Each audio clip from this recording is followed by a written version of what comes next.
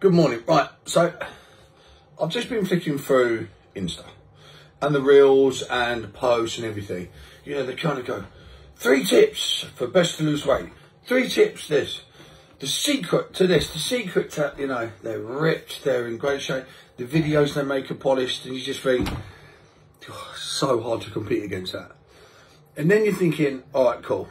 So I can't compete. You know, I'm just not as, shall we say, up with the technology, as photogenic, as all those kind of things, right? But I just think there isn't 3 tips that's going to make you lose weight. There isn't this.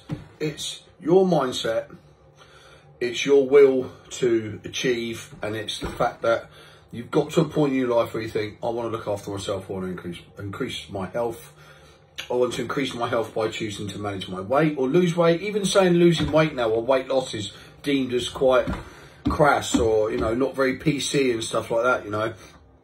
Before and after pictures get slammed. Everything gets slammed after a while if it's been used. And you're just like, it's so tough to get across to people.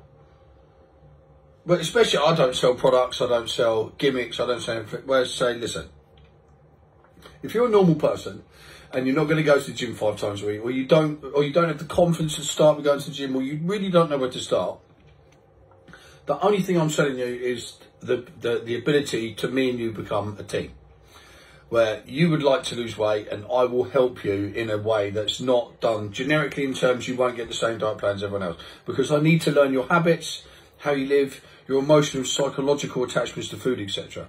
How you react to bad days, how you react to good days, how you react to happy days, how you react to sad days. And that's all I've got to sell. All right, okay? I wish it could be more flamboyant. I wish I could have fights. I wish I could stand in my top up and be ripped and tell you that all this is achievable by following my plan and not taking the supplements that most of them will be taking. Okay, I don't use my self-image to sell the plan. I use my clients' results.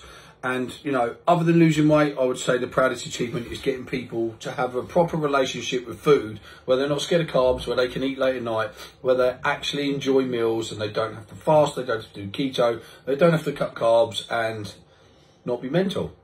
Yeah, and then they'll understand as well that over a year, your weight will fluctuate, but it's better than yo-yoing.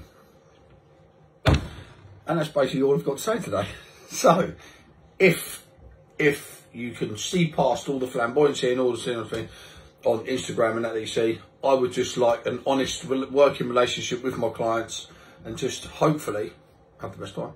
See you later, man.